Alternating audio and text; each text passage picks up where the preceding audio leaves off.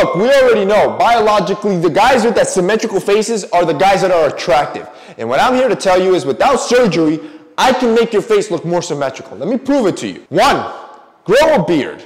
Look, this is the most obvious one. You knew it was coming, but that's because it's the most effective one. Look at the guy, for example, Dan Bilzerian. The dude without a beard looks like a naked mole rat. As soon as you put a beard on, he grows it so thick that he chisels that thing so he looks like Giga Chad. And to be fair, you don't need to grow it that big. Even with the 5 o'clock shadow, you can do the same. And you can use tools to make it look bigger. I'm going to give you a great example with myself. If you look at my beard, as you can see right here, my left side or my left cheek, not only is it thinner or has more patches than my right side, but also the natural line sits lower on my cheek, which can give the illusion of an asymmetry. So I grab my heat grooming beard pen. I like to fill up my line to match up my right side, and just look at the difference. Not only does the beard look better, it doesn't look like I just used a beard pen, because the cool thing with the beard pen is that it basically makes each hair strand of your beard thicker to fill in that gaping hole, but also now my beard line has the illusion that it's balanced on both sides,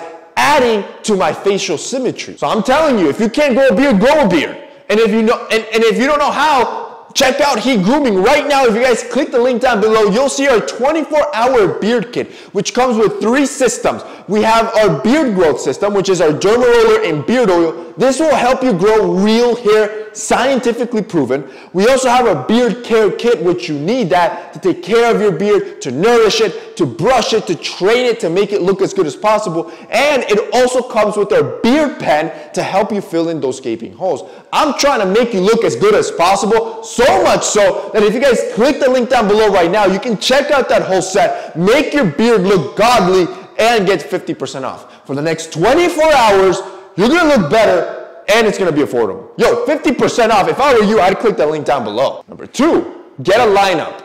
Even if you can't afford a haircut from a barber, go into the shop just for a lineup. Sometimes they'll go for like 10 bucks. You have to understand that your barber is your weekly plastic surgeon. All those straight lines that he works so hard to make sure look level, add to the illusion of having a symmetrical face. See, what barbers know how to do great is that it doesn't matter what your head shape or asymmetries are, they will make your hairline look straight and balanced on both sides. And when they do that, it's similar to when you wear frames. That symmetrical balanced design adds to the illusion that your face looks more symmetrical. Number 3, sleep on your back. It's crazy, but this has also been scientifically proven. You sleeping on a preferred side is adding to your facial asymmetries. The more you sleep on a side, the more you weaken the muscles and skin on that side, deepening how much the wrinkles fold or how much the face falls on that side. And if you do it for years, decades, or even more, that side will start taking a toll over the other side. This is why it's recommended overall, by the way, even for your spinal health and for better sleep, to sleep on your back versus sleeping on your side. Number 4, lower your eyebrows.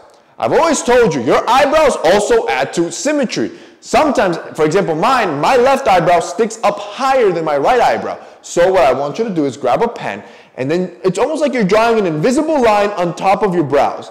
Anything that goes past that line, you're gonna wanna trim to keep them on a lower set level, which makes you look more attractive, but also it keeps them balanced to make sure your face looks more symmetrical. Number 5, chew more gum.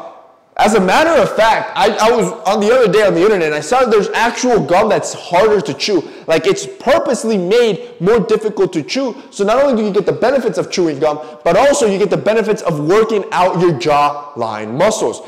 Like any other muscle group, your jawline muscles can also grow as you work them out. The more you chew gum and make sure it's balanced on both sides, the more you can grow your jawline out, or at least trim it out so it looks more symmetrical. And ultimately, number 6, use SPF.